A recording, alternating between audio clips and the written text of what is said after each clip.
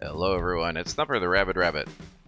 In today's episode of Rust Electricity 101, the component guide, we're going to cover the fluid switch and pump, a new component introduced with the Farming 2.0 update, which is used as a valve for fluids, but it is also an electrical component because it acts as a pump, and you can automate it using electricity as well. It's discoverable in crates, sunken chests, and on oil rig scientists. You can see here it can be crafted at a level 1 workbench using 5 high quality metal. It can also be purchased at the outpost or bandit camp for 30 scrap. With the wire tool here, you will see it has 2 handles. A pump power handle, which is used for providing the 2 units of power required to operate the pump, and a toggle handle, used for triggering the mode from on to off, or vice versa, automatically using electricity. As a fluid valve or switch, it can be operated manually, simply by toggling it by hand. So power is not required to use this component as a valve, but power is required to use it as a pump. You will find it's likely you will end up using this quite a bit because in order to move fluids from a lower elevation, such as this water barrel's output, up to a higher elevation, such as this sprinkler, you're going to need to have a powered pump to raise the elevation of the water.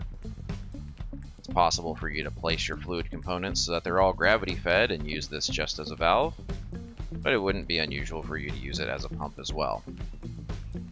I'm going to go ahead and use the hose tool to hook up this barrel to the sprinkler, and you see there is a warning there that a pump is required. Simply turning this on does nothing because it's above us. So we're going to provide power to this pump. I'm going to use a battery here so I can demonstrate that when it is off, no power usage.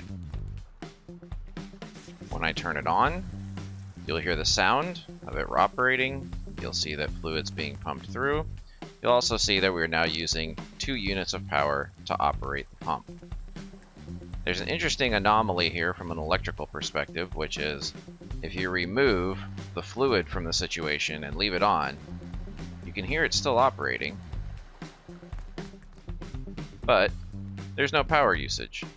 So even though it is on, if there's no fluid to flow through the system, it apparently does not consume any electricity. This may be a bug that is fixed at a future date. So there you have it, a very handy component, both as a manual fluid valve, but also as an electrically powered pump, which can be connected by this toggle to any number of logic circuits that would allow you to automate turning it on and off. It's going to be invaluable for doing watering of crops, especially on a timed or automated basis. There you have it, the new fluid switch and pump component.